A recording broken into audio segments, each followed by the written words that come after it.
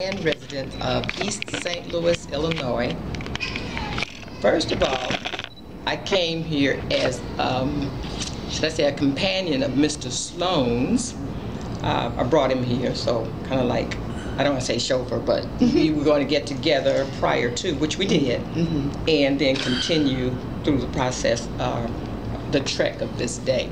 Now, so that's one thing. But at the same time, I had spoken with Eugene earlier last week, and I told him that I wanted to share the information with you in particular, but also with the Writers Club, that since we are a part of the East St. Louis Historical Society, several of us, and I was thinking that maybe we could collaborate and bring the debut, the showing, the stepping out for collaborate and make that happen for the East St. Louis Historical Society, because when we first started, the very first day, we talked about introducing ourselves to the community. And so we were talking about trying to do it before this year's over. And being that Eugene shared with me that, and you may have also, because you said your first event, I think you have an event coming up in October? Yes. You know, so I was thinking that I would ask you to consider that, actually collaborating, maybe having some moment on the program for the introduction of the East St. Louis Historical Society as a part of it, of that moment. So that's the second reason I'm here. You understand what I'm saying? So yeah, figure that out. So I just wanted to put it on the table first of all, and then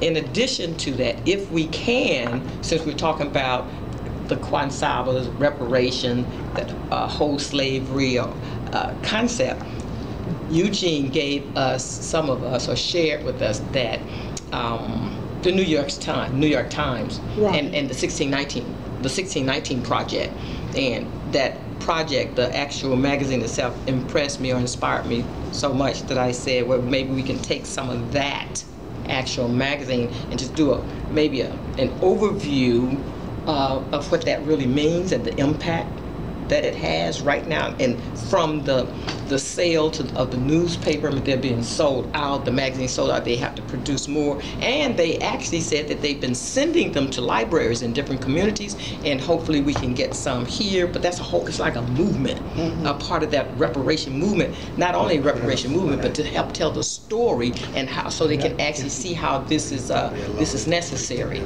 you know, because so many pieces of our history, if you look at that magazine, you're going to say, oh, okay, I didn't know that. You know, there's so many T's across and I's are dotted, and it just lets you know how much more that's missing. You know, and it's us getting a chance to tell our story, you know, from our perspective. And we have been so brainwashed, our own people are talking about we don't need reparation. Yeah, y'all need reparation. Our own people, you need to be working in the job, and so on and so forth.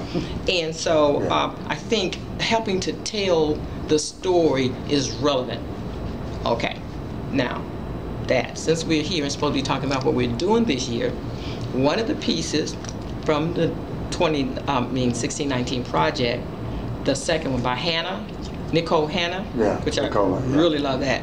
I love all of it, you know. So I'm taking one part of, because it's like a 15-page article. I'm taking somewhat of the last part and putting it in like what you have right here. You know, it's like a prose, old concept of poetry and prose. I like that concept that Inishaki Shange used, choreo poem, you know, and that's what I tend to use with my pieces, okay? And so I'm developing it now and studying, memorizing it, putting it in,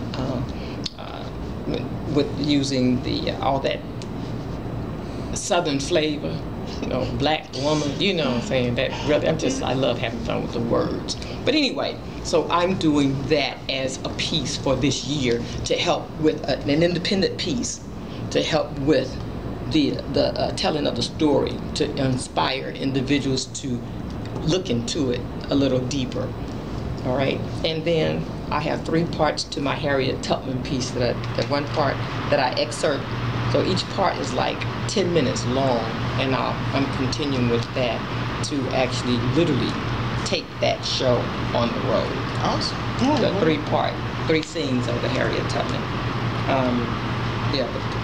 The title of the the overall title is Freedom in the Lining of My Soul.